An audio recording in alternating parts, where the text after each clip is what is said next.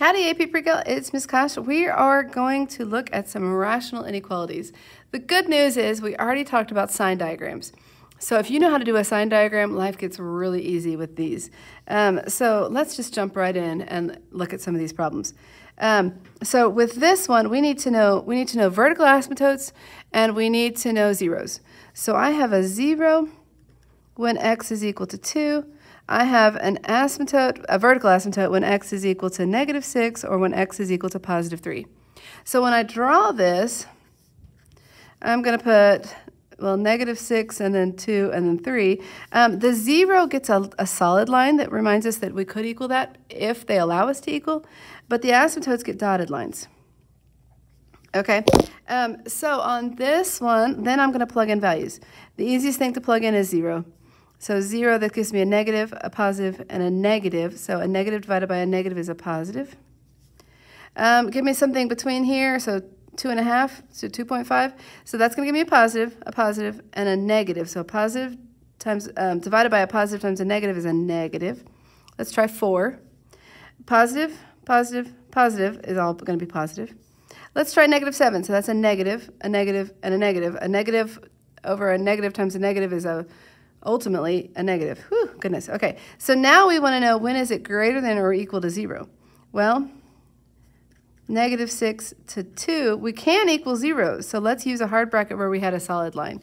And then we're going to pick it up again, but we can't equal 3 because it's an asymptote, and we're going to go to infinity.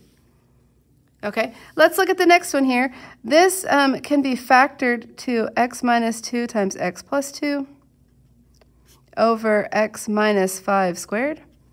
So we have, and then e less than 0. Sorry, do you see that? Okay, I ran out of space. But I have zeros, x equals plus or minus 2, and I have an asymptote at x equals 5. So we'll draw this out. Zeros at a -2 and a +2 and an asymptote, dot, dot, dot, at +5. Okay, plugging in 0, I get, well, 0 cancels, it gives me a negative over a positive, so that's a negative. The other ones, it's easier for me to plug into the factored version, so I can think positive or negative. So if I plug in 3, I have a positive, positive, negative, but squared is positive, so that's positive. Plug in 6, positive, positive, positive. Squared still is positive, that's positive.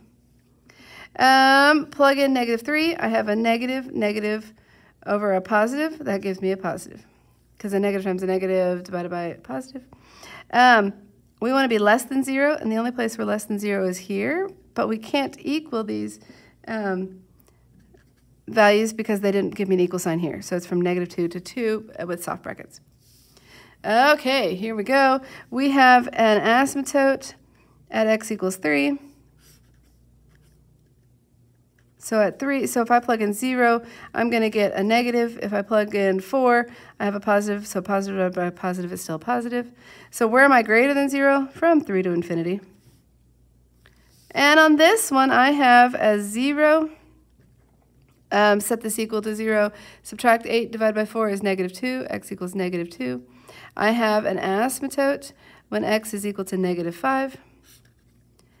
Asymptote at -5, 0 at -2. Let's plug in 0. That's gone. We're left with something positive. Let's plug in, oh, I said -2. Okay, my bad. So 0 is now over here. This is going to be positive. Let's plug in -3. -12 plus 8 is a negative. -3 here, that stays positive. That's a negative. Plug in -6, that's -24, plus 8 is still negative. -6 plus 5 is now still negative. Negative over a negative is a positive. Okay, so where are we less than or equal to 0? Well, we're less than or equal to 0 from -5 to -2. We can equal -2. We cannot equal -5. Let's see, do I want to keep going in this video? It's the same sort of idea up here. I think we have the right idea. This, we'll look at this one. That gets a little bit different in that they've given us the picture. Okay, so where are we less than or equal to 0? Well, we're less than or equal to 0 from -3 to -1. We can equal -1, and then we pick it up again we're less than 0 from, or equal to 0 from 2 to 3. But we can't equal 3 because it's an asymptote. Where are we greater than 0? Over here. So from, I'm going to write down here, negative infinity, we're greater than 0 until the asymptote, so negative 3. And then we're greater than 0 from, oh, nope, we can't be equal. My bad. I was just testing you. So from negative 1 to positive 2, and then we pick it up again, and we're greater than 0 from 3 to infinity. The next one is kind of interesting. Where are we greater than or equal to 1?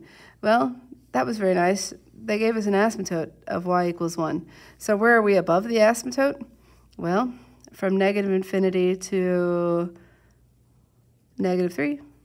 And then again from 3 to infinity. All right, good luck. Go practice.